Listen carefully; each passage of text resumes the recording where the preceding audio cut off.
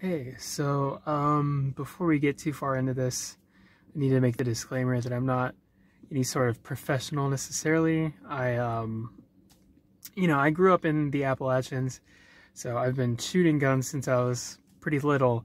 But I first got my own first gun a little over 4 years ago now. So I do have that much experience. I've got a few handguns now. I've had a couple rifles. I've built a few of them. It's not like I designed them from the ground up, but you get like parts kits and shit like that, and it's like building a computer. You really customize it that way. But anyways, this is going to be a lot more introductory than that. Just some basic shit for someone who's looking for their first gun, and usually it's going to be a handgun. Some things that I guess you could say almost mistakes that I see a lot of new people making. The number one thing I want to start with just immediately is something that I feel doesn't really get talked about enough and is a really common pitfall for new gun owners who are especially looking at handguns. Small is not necessarily a good thing. If you're going to carry it concealed, then you don't want it to be too big, but you can get away with more than you would expect. Beyond that, the weight matters in terms of handling. So a lot of people, they kind of have like a video game logic thing going on where they see a small gun and they think, oh, it must not be that powerful, etc. Everything about power and recoil and shit like that honestly comes from the cartridge. Now, the gun itself, the way that it operates and the size and handling of it can help to mitigate the recoil, but the size of the gun itself does not necessarily matter for that. Like I said, a bigger, heavier gun will help you control the recoil more, but the recoil isn't coming from the gun, it's coming from the cartridge. So say you have a gun that's just this really tiny thing, fits in the palm of your hand basically. It's chambered in 9mm. Now take a much larger gun that's got a steel frame, it's really heavy, it's like almost 2 pounds, and it's chambered in, say, 380.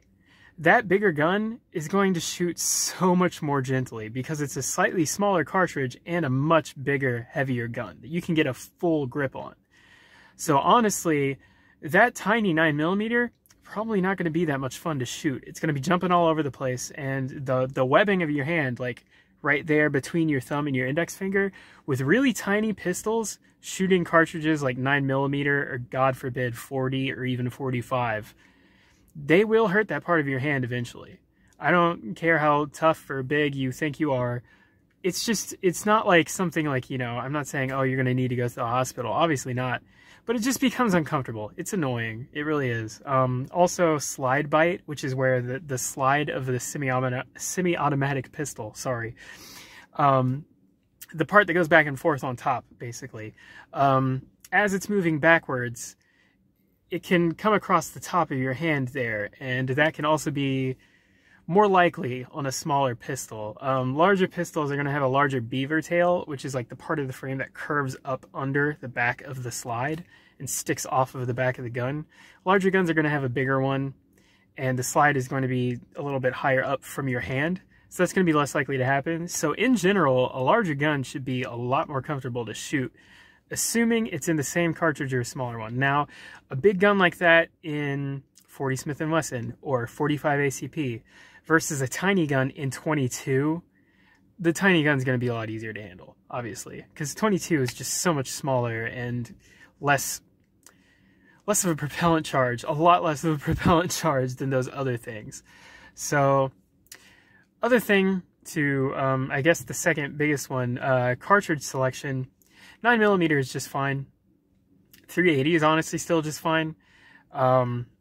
40 is a little more powerful than 9mm, but it's honestly a bit unnecessary. It's such a close race that you're getting more recoil, more expensive ammunition, and maybe slightly less magazine capacity, meaning, how many rounds you can fit in the gun at one time. 45 especially is going to have a lot less magazine capacity, a lot more recoil, more expensive. Again, it's even more effective slightly than 40, which is slightly more effective than 9mm, but again, the differences are so small. I would really just stick to 380 or 9mm. 9mm is probably the most common. Price-wise, I don't know how it holds up to 380. You might just want to check that out yourself, especially because prices change so much. By the time you're watching this, who knows what the ammo economy looks like. Holy shit, I can't talk. Okay, anyways. So, steel frames versus polymer frames. Steel frames are going to be heavier, which can be nicer to shoot, but also less fun to carry. Polymer frames are fine. Don't let anyone tell you that polymer frames are like, you know, oh, they're like Tupperware. They're like children's toys. They'll break on you. Not really. Price and brand is another really big one. Taurus, pretty much garbage. Don't buy that. Let's see. Some of the better brands, I'll say. Smith & Wesson is usually fine. Glock is pretty much industry standard. They're not the best ever, but they're still really good. Perfectly fine. CZ is kind of rare and unheard of, but if you can get one, great guns. Sig Sauer is pretty good. They're up there with like CZ and Glock. Springfield Armory doesn't have the best reputation. They're just, you know, they could be charging about $50 less for what they offer, I suppose. They're fine, but they're not gonna like blow up on you, and they will work, but they're also not the greatest. A lot of Springfield Armory's pistols, like the XD series, for example, they have a grip safety, which is on the grip of the pistol on the back underneath that beaver tail part I was talking about. There's a piece there that if it's not pushed in, the gun can't fire, which of course, if you're actually holding the gun in your hands, then it should be pressed in just like that. A lot of people like it as a safety feature, but it's really unnecessary, and it adds another potential point of failure into the gun. Every new feature you add adds something that could potentially break. And if something goes wrong with that grip safety, your gun's fucked. So I don't see the point. A lot of people are really, a lot of new people especially, are kind of touchy about safeties. They want a manual safety. Most guns these days, like Glocks for example, don't have a manual safety, and that's fine. The only external safety feature on a Glock is there's a little blade thing on the front of the trigger. It's not actually sharp. It's just a thin piece of plastic that has to be pressed in for the gun to fire. And of course, if you're pulling the trigger, then you're already going to be pressing that in. So it's not really something you have to think about, but it is something so that the gun can't fire, basically, if there isn't somebody or something pressing the trigger. Drop safe features like that are really common on just about every modern manufactured gun. There's a thing called a firing pin block. You can only see it if you actually open up the gun and look inside the slide. But basically, unless the trigger is being pulled, because what happens is there's a little arm connected to the trigger mechanism that whenever you pull the trigger, that lever lifts up and presses against this little round thing that basically it presses it towards the top of the slide. If it doesn't press that out of the way, the firing pin can't drop. And if the firing pin can't drop, it can't poke the back of the cartridge. The primer is what that is, to fire the round. Just about every pistol out there nowadays has that on it. Really old pistols, which if you're buying your first gun, don't go for like some World War I relic. But really old pistols like that may not have them, but just about anything that's been manufactured in the last 40 or more years will have a firing pin block. The trigger itself is kind of a safety in that they're not that easy to press accidentally. So you're really going to be fine. I wouldn't be afraid of a Glock or something. Just make sure that you have an actual good holster for it. That's probably another thing I should talk about, is holsters are really important. Please don't get one of those like universal nylon ones that like you can just cram whatever pistol you want into. The fit's probably not going to be that great, and the material itself is kind of flexible, which is not that good. I gotta cut the video here. I'll be right back. Okay, so the flexible nylon holsters, that's a problem. It can also be a problem with leather. Initially, leather is fine, but as it ages and it gets worn in, it can start to be flexible too. This is a problem because if the part around the trigger, where your trigger goes when the pistol is holstered, if the part there starts to kind of bend into the holster, that can cause an accident. So really, these days, everyone uses a Kydex holster, which is a kind of plastic Really any kind of, you know, rigid plastic like that that's good and durable will do. Like I said, leather's fine as long as, like, you know, once it starts to get worn out, you might want to replace it. They're also, I think there are hybrids that have it reinforced with some kind of rigid material so that it doesn't do that. You're going to have to look into those options yourself. But definitely, like, some cheapo, like, Uncle Mike's or Amazon brand, like, you know, some no-name fucking Chinese shit off of Amazon, nylon holster, not worth it. It might present a safety issue. It's not going to give you very good retention on your pistol, so it's more likely that you might drop the fucking thing, which, as I said, is totally safe. It's not a movie. If you drop a gun, the worst that can happen is you might fuck up something on the gun, like, you know, one of your sights. If you have, like, cheap plastic sights or something, they might break or something. But it's not going to fucking go off unless you have messed with something. There's something wrong with it. Or, like I said, it's like a World War I relic. You know, maybe worry about dropping those. But modern guns, it's going to be fine. But still it's embarrassing and potentially illegal and dangerous for other reasons to drop your gun in public. So your holster retention is something to consider. As far as open carry goes, don't do it. It's stupid. I'm not saying that, you know, I think that there should be no right to, but just because the right exists does not mean that it's worth utilizing. It just makes you a target. Somebody's going to grab your gun and fucking shoot you or somebody else or something. Of course, it's not guaranteed, but the opportunity exists, and just why create the possibility for that situation to happen if you don't need to? So, yeah, outside the waistband holsters, those are for if you're going to have like a coat or something that goes over it. If you're just going to wear that with like a t-shirt or something, like I said, you're open carrying at that point, and that's dumb. Sorry, it's a little blunt. I don't mean to sound judgmental, but it is what it is. Fuck. Let's see. All right, I never even really talked about pricing at this point. You know, as I'm recording this, I'm probably going to post it within days of me recording it, so you should be able to see from the date posted below roughly when this came out. After COVID and everything, and of course we have a Democratic president right now, all that shit, tensions on the global stage, everything like that kind of affects the gun and ammo market in a big way. So every time a Democrat gets elected, or there's like tension going on in the world, or like a pandemic situation, or like natural disasters being predicted, people will run out and buy shitloads of ammo, and a lot of people just straight up, they don't know anything about guns, but they decide to get one because, you know, the apocalypse is coming or whatever. Of course, the apocalypse never comes. But that drives up prices in a big way, and also screws with availability and shit like that.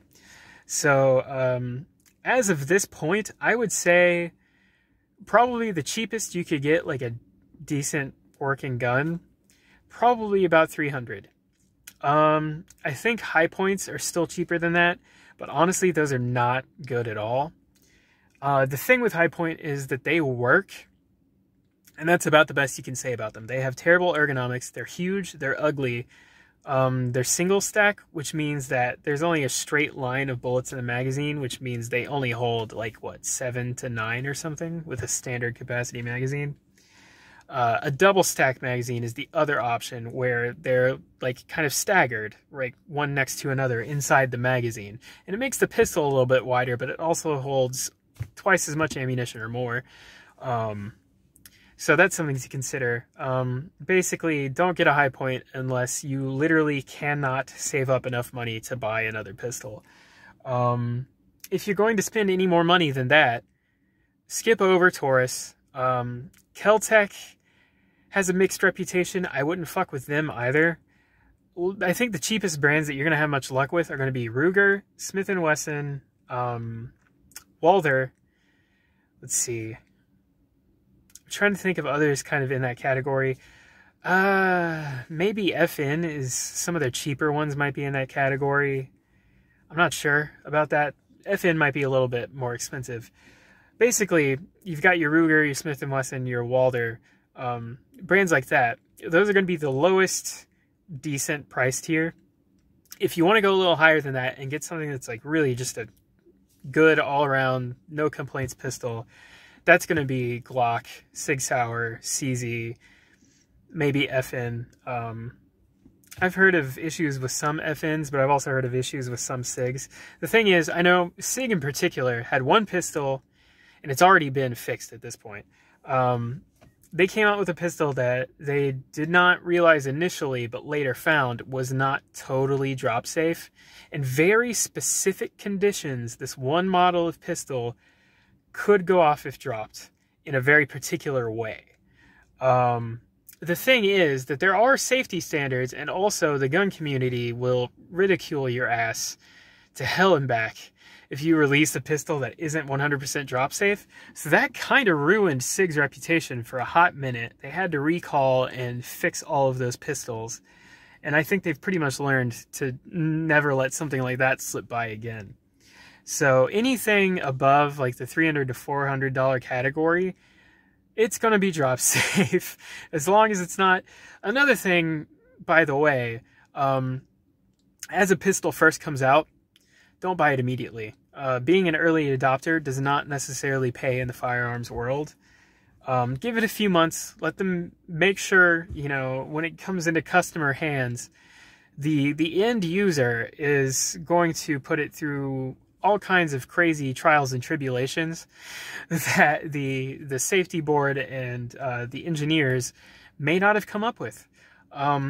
So customers may find in the initial months something wrong with it. It's not always going to happen, but sometimes it does, and there's usually a recall and it gets fixed.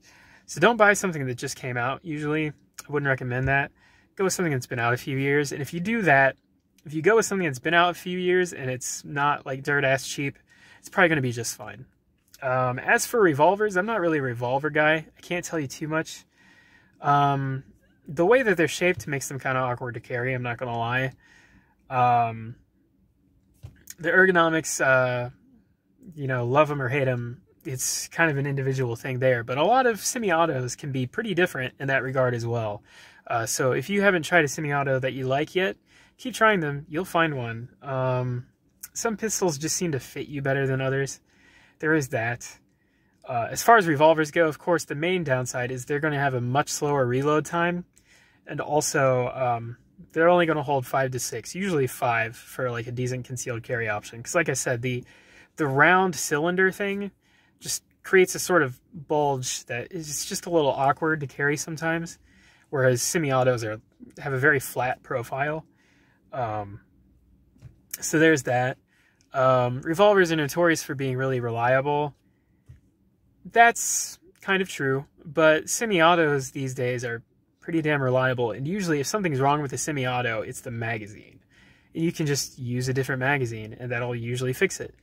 With a revolver, if something goes wrong with a revolver, ooh boy, you're gonna have to take that thing apart, and you know, some of those things can look like a fucking Swiss watch on the inside. You might have to take that to a gunsmith to get it sorted out.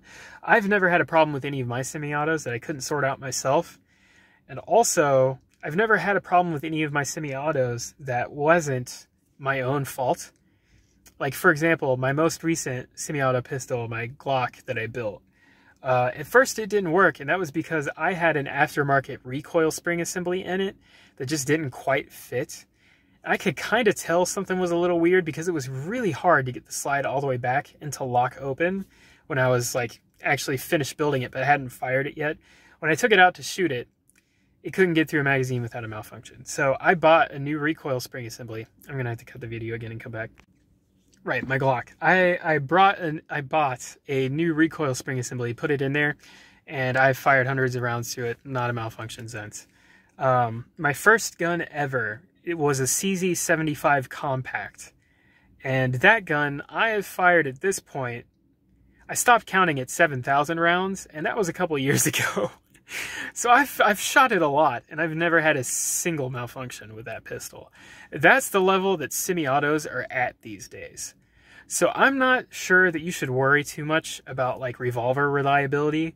as long as you're getting a semi-auto that, like I said, isn't like a Taurus or a Keltec, and it's not like a used one that's been put through some real shit that you don't know about, it should be just fine. I rarely see any reliability issues out of semi-autos. Just make sure you clean and oil it on occasion. You know, don't leave it in the bottom of a pool. Try to carry it after that when it's all nice and rusted, but you shouldn't do that to a Revolver either. That would fuck it up just the same. So yeah, I don't know that I recommend Revolvers. I don't necessarily see an upside to them. That said, if the only other guns that you're willing to carry already have a really small magazine capacity, and you just really, really like the feel of a Revolver, okay, you know, knock yourself out. You'll be fine. It's not going to put you at a significant downside. As far as the reload thing goes, most like civilian, non-law enforcement, like defensive shootings are going to be over in 2 to 3 rounds. So the likelihood that you might have to reload, it does exist. It is a possibility, but it's a slim one. It's like me with my semi-autos. I carry the gun itself in just 1 spare magazine. And for my Glock in particular, for example, my Glock only holds 6 to a magazine. So I've only got a total of 12 rounds on me, which is not a lot. But again, the possibility that I'm going to need more than that is pretty slim. You know, at that point, it's either like, number one, you need to shoot better. Like if you've missed so many shots, something's wrong. Number two, if there's so much distance between you and them that's making you miss, that's the problem, is that they're like fucking half a football field away. What's going on that you're in a gunfight with them? Number three, you know, after fucking expending all of your ammunition, if the problem isn't dealt with, I don't know what to tell you at that point. You are really in some deep shit. I would hope that there's an AR nearby that you can have, like, because what is even going on? Like, how many enemies are you, like, attackers are you squaring up with at that point? So I'm not too worried about, you know, with Revolvers, the slow reload time. You might not have to. Even if you do, there are speed loaders for Revolvers that, they're still not going to be quite as fast as a semi-auto, but they do help. Anyways, let's see. What else can I'm trying to think of, like, beginner stuff. I don't need to go into, like, you know, ballistics tables or shit like, you know, various, like, operating.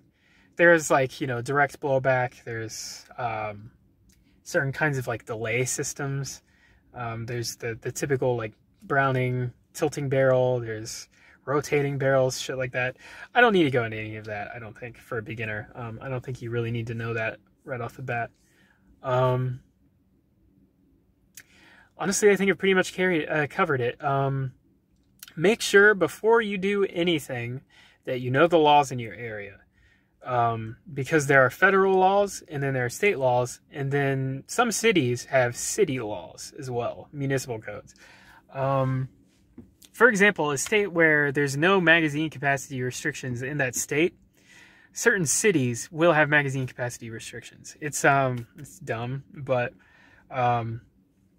you know, cities are kind of associated with crime, and a lot of that comes from the fact that, you know, there's an economic disparity in cities, and there tend to be more sort of economically unprivileged populations condensed into cities. And all of those people living closely together, especially, it's just a totally different sort of vibe, I guess, from like the suburbs or rural areas. So cities just tend to have more crime, but a lot of people, you know, unfortunately, sometimes even lawmakers, kind of just think, you know, oh, as long as we keep guns out of these people's hands, or like limit how effective of a gun they can get, you know, oh, it's going to totally have such a big impact on the crime rate. And it's like, no, crime is mostly an economic thing, I gotta say. Until the standard of living, the average standard of living goes up in your city, and the slums are no longer slums, then I'm sorry, you're going to have a crime problem. They're just going to use knives instead of guns, or fucking pipe bombs even, who knows. It's not impossible to just straight up beat somebody to death or strangle them with your bare hands. You know, people find a way. Baseball bats, whatever. So anyways, political grandstanding aside, yeah, your city might have particular ordinances, especially if you're going to be in one of the biggest ones in the country, like Chicago, New York, whatever. Check with your city for sure. But somewhere like where I live, for example, out in the fucking boonies, just federal law and state law is pretty much all you're going to have to grapple with, but still check into them. Make sure, because it would really suck to buy a gun that you can't legally carry in your state for whatever reason, or if they have magazine capacity restrictions, you need to know about that.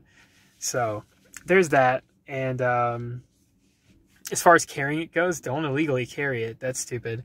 If you're going to have it in your car with you, the ways that you can keep a gun in a car get very specific.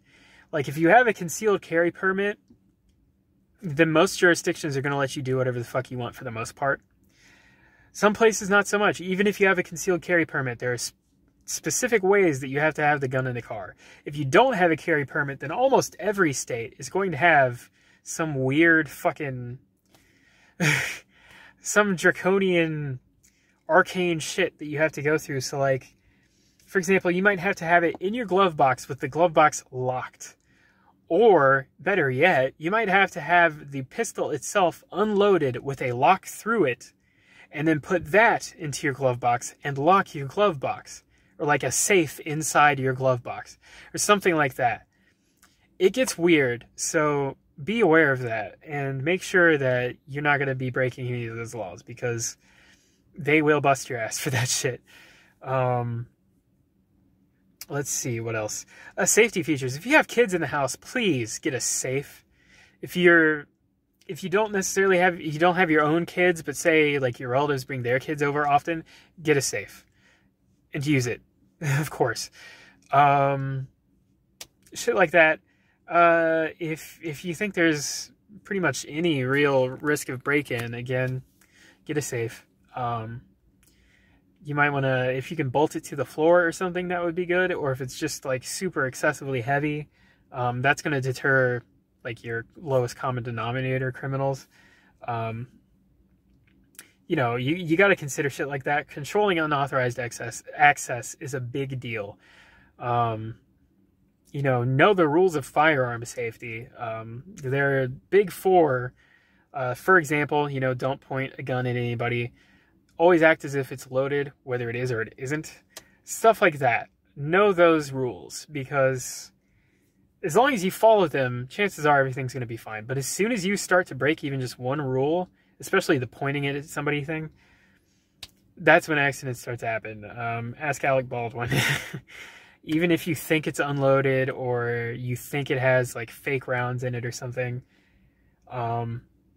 you could be wrong. Your memory could be incorrect. You could just not know what you're talking about. You could be wrong. And so if you point it at somebody and pull the trigger, you could kill somebody. So don't break those rules. And of course, yeah, know them. I don't know that I have too much else to say. I think I went over just about every like big thing. So I'll just leave it here instead of continuing to ramble. So good luck out there. If you have any questions, ask. Again, I'm not an expert on things, but I know a thing or two. I'm a bit of a nerd about it. So, and also get more viewpoints, get more opinions, get more, you know, broaden your data set. You know, there are a whole lot of these types of videos out here.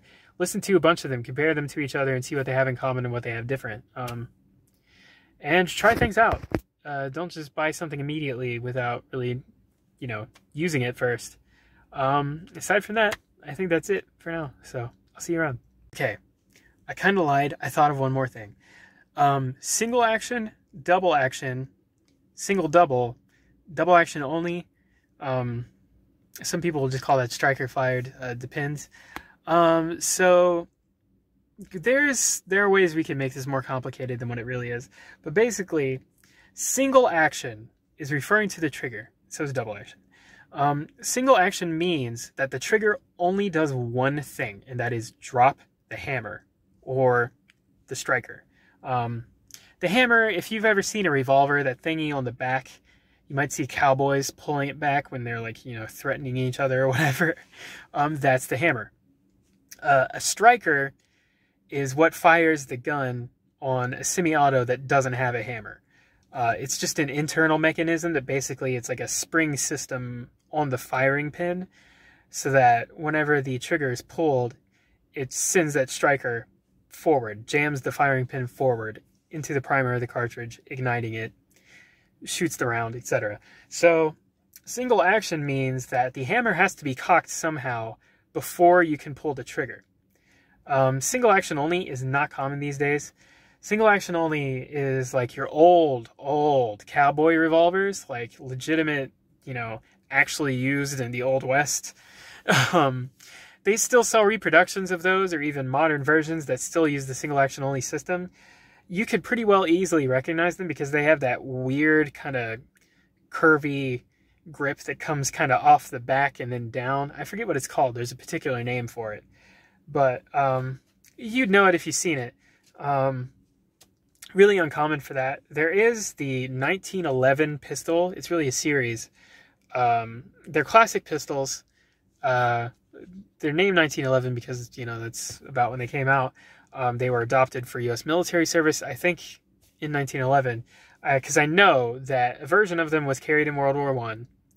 And then in World War II again, they were still the main service sidearm of the U.S. military. And they remained so until, I think, the 80s when the Beretta M9 came in.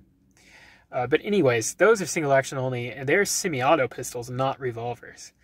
The thing is, when a semi-auto pistol has a hammer, when the slide reciprocates, it pushes that hammer back itself. So for a 1911, for example, a semi-auto with a hammer, you carry it with the hammer cocked, but a manual safety on, so you can't pull the trigger. And so when you go to use it, all you have to do is flick the safety off, and you can start firing because the hammer is already back. If you were to carry it with the hammer down, so like forward against the slide, you would have to manually pull the hammer back to fire it because it's a single action only. Now, most pistols on the market these days, if they have a hammer, they're going to be what's called single double action. And what that means basically is you can manually pull the hammer back if you want to and get single action, or you can, there's a mechanism on it called a decocker, so that after you load the gun, you can hit that lever and it puts the hammer down safely. If you don't have a decocker, please don't put your hammer down manually. But if you hit the decocker, it puts the hammer down manually. You can carry the gun with the safety off. You could pull the trigger that way, but it would be a really long, really heavy trigger pull because the double action part means that pulling the trigger both cocks the hammer and then sends it forward. So 2 actions, double action trigger. So like your 1911, if you don't have the hammer cocked manually, the trigger doesn't do anything because it's single action only. It can't perform that action of pulling the hammer back for you. That's only for double actions. So a single double, for example, the first gun I ever bought, my CZ Compact, is a single double, but it doesn't have a decocker. It only has a manual safety. So it can fire with the hammer down, but it's never really in a hammer down position. Because as soon as I load it, the hammer goes back. I don't have a decocker, and it's not a good idea to... Because basically what you have to do is like pinch the hammer with your fingers and then pull the trigger and gently let the hammer down so that it doesn't fire the round. That's how you manually decock a pistol with no decocker. And that's just dumb, honestly. So you carry it with the manual safety on and the hammer back. But as long as the hammer's back, it's in that single action condition. The thing is, a double action trigger is known to be longer and heavier in general. A single action trigger has a really short, really light, really crisp trigger pull. It's really nice to fire that way. And of course, like I said, the slide reciprocating as you fire the pistol puts the hammer back for you. So even if you're carrying a double action pistol and you're carrying it hammered down so that's forward against the slide, that first trigger pull is going to be really long and heavy, but then after that is going to be in single action mode because that first round as you fire it, the slide is going to come back and cock the hammer for you. So after that, the trigger pulls are going to be short, light, and crisp. The thing is, it takes a little getting used to. to get in the habit of that first really heavy and long trigger pull, and then a completely different trigger pull after that. So that's something to think about. It takes some getting used to. I'm not going to say don't get one, but definitely train with it, practice with it, be comfortable with that particular mechanism. Double action only is your striker fires for the most part. They don't have a hammer, like a Glock, for example. They don't have a hammer for you to do anything with. So every trigger pull is going to be the same, and it's not going to be, you know, quite as long and heavy as like a hammer-fired double action trigger pull usually, but it's also not going to be as short and light as a single action only trigger pull. It's somewhere in the middle, and of course, since they have no hammer or anything, most of the time they don't have a manual safety either. So there's that. That's what those terms mean. You know, I wouldn't recommend a beginner to go with a single action only, like a 1911. Get something that either has a decocker or is striker fired or something like that. So that way you don't have to worry about, because the safety is another one of those things where if you're drawing your pistol, it's because you need it immediately to potentially preserve your life. Or a loved one's life, for example. And so when you add a manual safety into that list of things that you need to do to get the pistol in action, that introduces a step that you may fuck up. You know, you may not totally get the safety off. You may forget that the safety's on. You may just fumble it. There's a lot of things that could go wrong. If you've had the pistol for years, you practice with it a lot, you can train it to the point where it's totally fine. But if you're not going to be, like, you know, training with the pistol regularly, not just taking it to your range and using live ammunition, but using dry fire practice at home, which is something you should look up, by the way. If you're not going to be that into it, I wouldn't recommend getting something with a manual safety, and maybe not a decocker either. I would say if you're going to be a somewhat more casual gun owner, just go with something with a striker, because that's going to be less for you to have to familiarize yourself with, less things that you have to overcome with training. So there's that. But I think with that said, I'm finally out of things that I wanted to bring up. So again, I'll see you later.